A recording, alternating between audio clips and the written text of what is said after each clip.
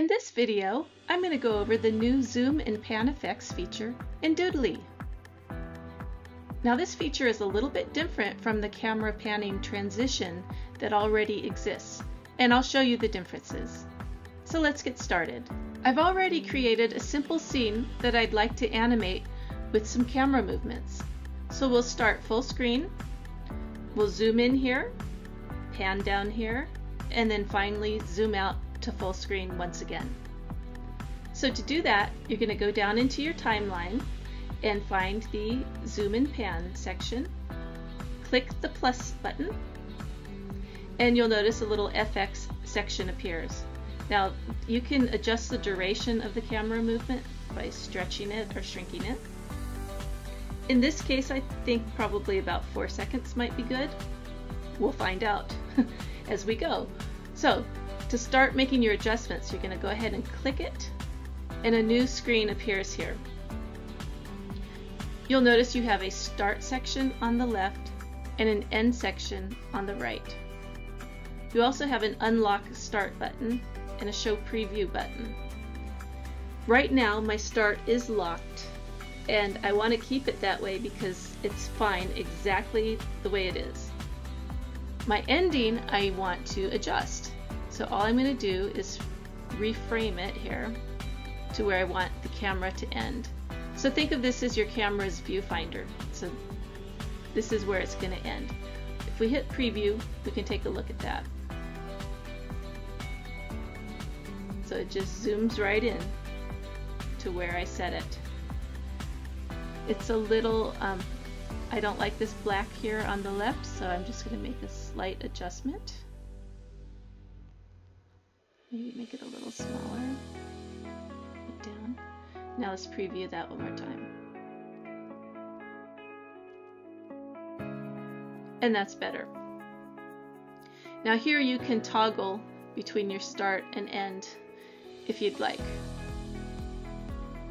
So I'm going to go ahead and hit apply. And let's hit the actual preview button, see how that's starting to look.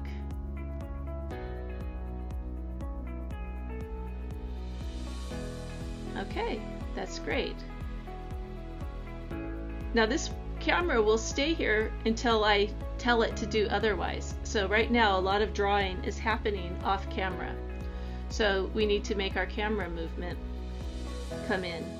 So let's let it hover there for about a second and then we'll add another camera move. So in this case, I'm moving the timeline to where I want the new camera movement to come in. How about right there? And in this case, since I have a precise point, I want to do something different. Instead of hitting the plus button, I'm going to right click and I'm going to say add panning and zooming. And you'll notice it appears right against the playhead here. So I'm going to go ahead and click into that. And I'm going to adjust my camera movements. I like where it's starting. If I wanted to change that, I could change it by unlocking it, but I want it to stay right there. But the end, I want to be different. I want it to come right down here, so I'm just going to slide it down to where I want it to end. And again, I'm going to hit the preview button and take a peek. And do that one more time. Okay, so my timing's a little bit off, but I like the movement, so I'm going to go ahead and hit apply. And I'm going to move this just a bit further to give the wonderful world of Doodly time to be written out before the camera moves. So let's see if that's sufficient.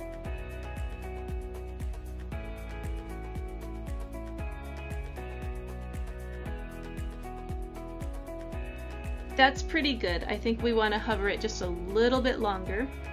So I'm going to just move that down just a touch. And that should be fine. Let's just take one final preview to be sure.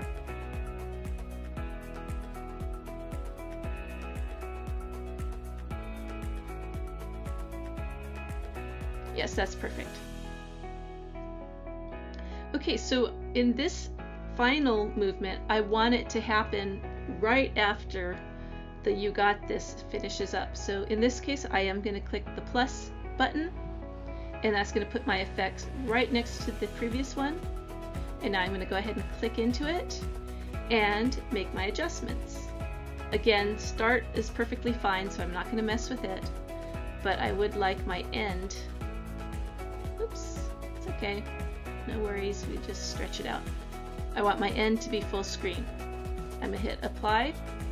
We could preview if we'd like, so let's do that first. Okay, maybe I was premature in putting it right up against that. I do want to pause to allow sufficient time for the word to be drawn out. So I'm just going to, once again, move it and preview. Make sure the timing is how I like it.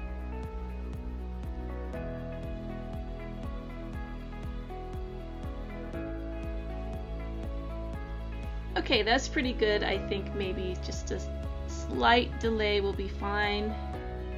Just a little bit further.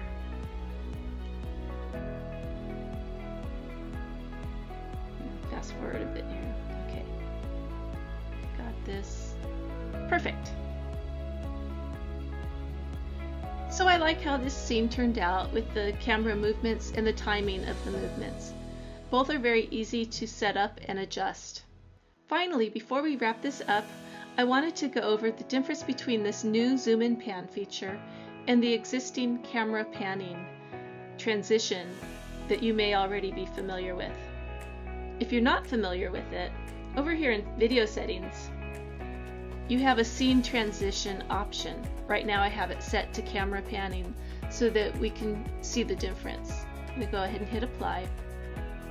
You'll see I've already created a scene so we can see the transition between the two. So if I hit preview and fast forward a bit so we don't have to watch the entire thing, you'll notice the camera is going to pan and the new scene appears. You'll also notice my first scene is still visible. Camera panning is a transition between the scenes. So I've got two scenes. Right here, the camera moves between them. Zoom and pan effects take place within a single scene. So right here I have one scene and multiple effects. Another key difference is with camera panning transition, you get what you get. You can't control which way the camera moves and comes in. Sometimes it comes in from the left, sometimes it moves down to the bottom, sometimes it comes in from the right. You just get what you get with that. On the other hand, with the camera and pan effects on your scene, you can control exactly where the camera starts, where it ends, how fast it lasts. You can adjust where it comes in and so forth. So there's a lot better control for you right there, and it's a great feature. So that's it for the zoom and pan effects. Thanks for watching.